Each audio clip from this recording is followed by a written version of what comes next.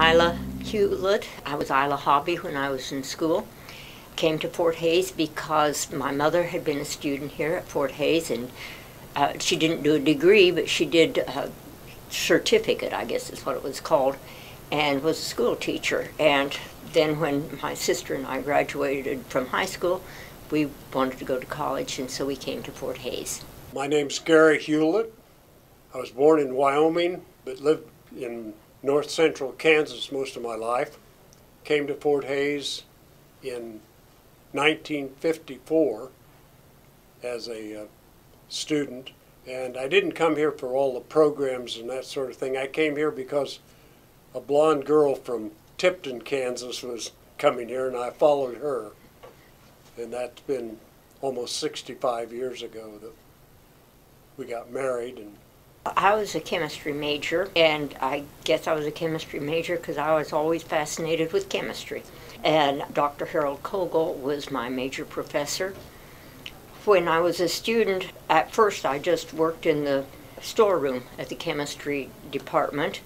And then when I was, I guess, a junior, I was a student instructor in the laboratories and continued doing that until I graduated.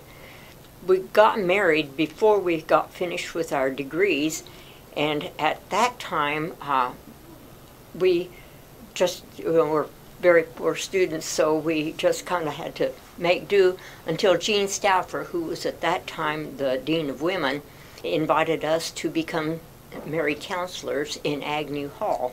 And so then we were married counselors in Agnew Hall, and that meant checking to see that all the girls were in at night, and when there were panty raids, we had to be on guard to try to take care of the lingerie. And so we had some very interesting times, but it was a very good experience, and we enjoyed it a lot.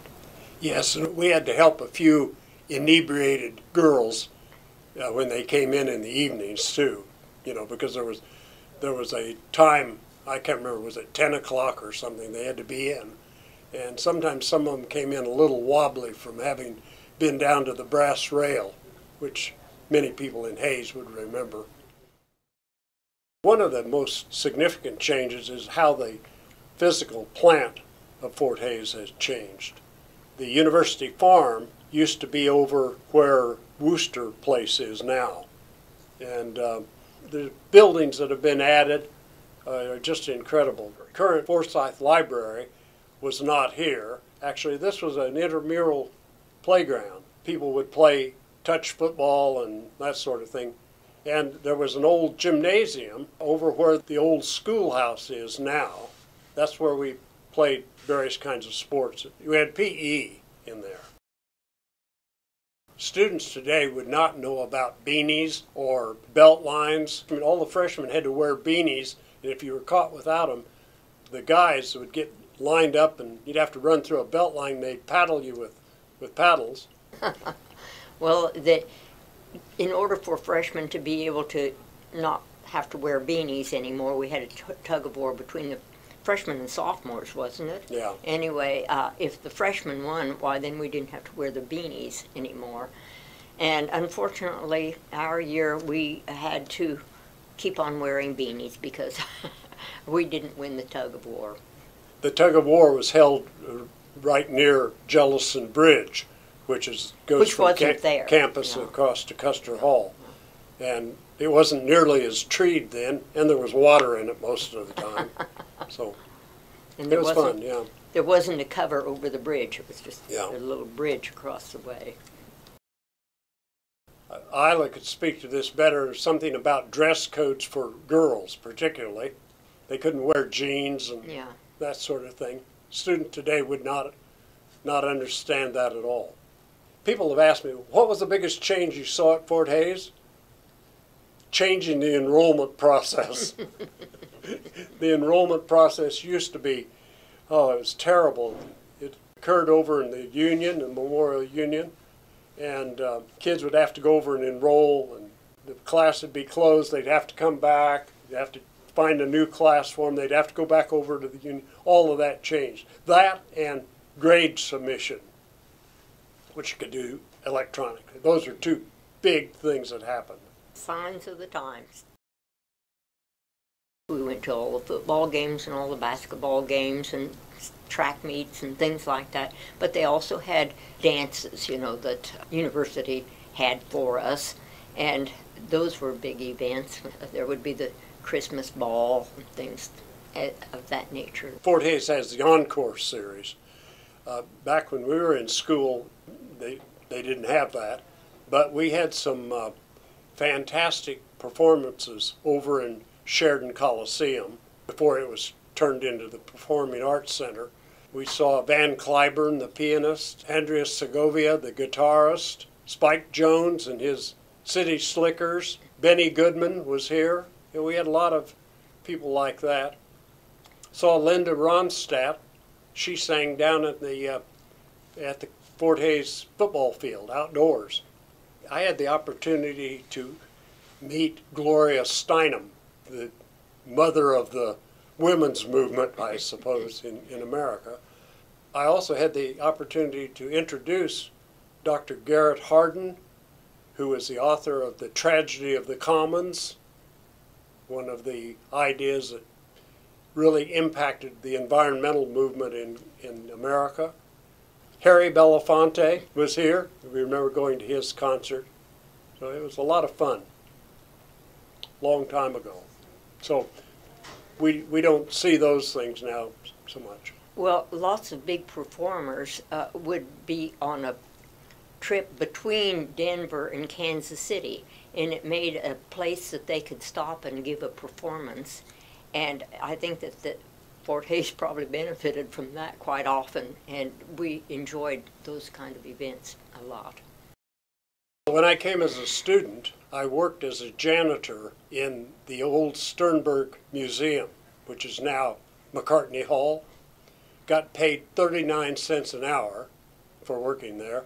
And George Sternberg was still alive, and I had a lot of conversations with him. I didn't realize he was quite so famous at the time, but I'm an ecologist, and my career was set by my relationships with Dr. Albertson and Dr. Jerry Tamanik.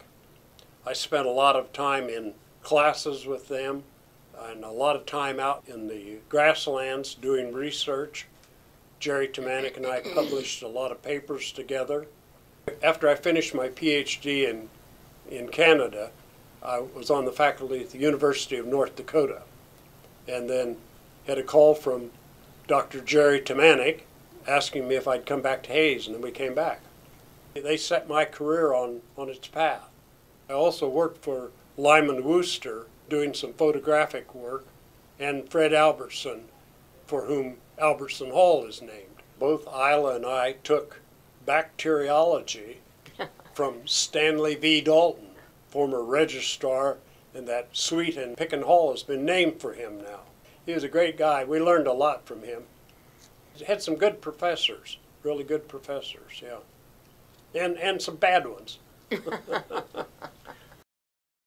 I think I was very fortunate in having really good professors in the chemistry department, and they were very encouraging. And in those days, women didn't go into things like chemistry nearly so much, so there were not a lot of young women in my chemistry classes, but I didn't find any discrimination against me.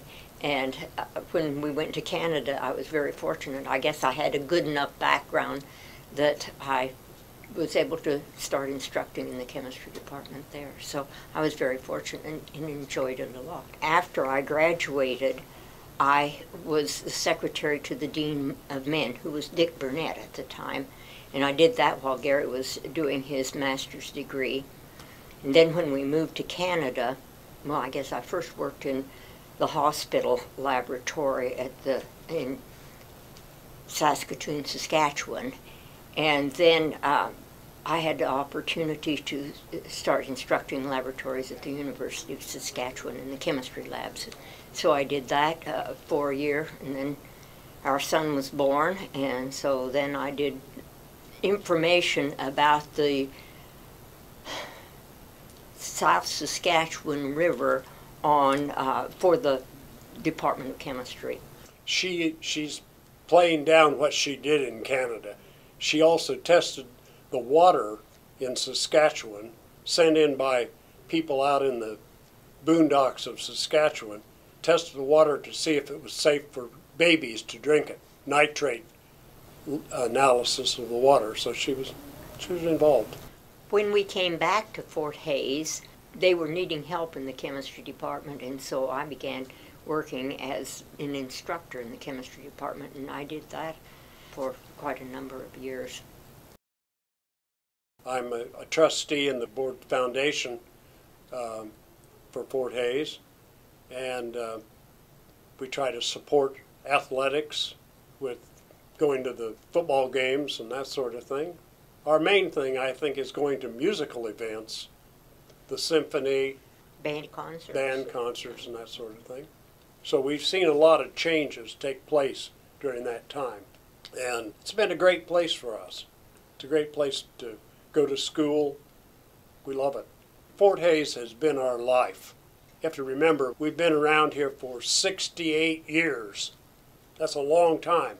Over half the time this university's been in existence. Our lives have been so tied up with Fort Hays. It's a great school. We see the kids today and they look really young. And of course, the freshmen today weren't born when we retired.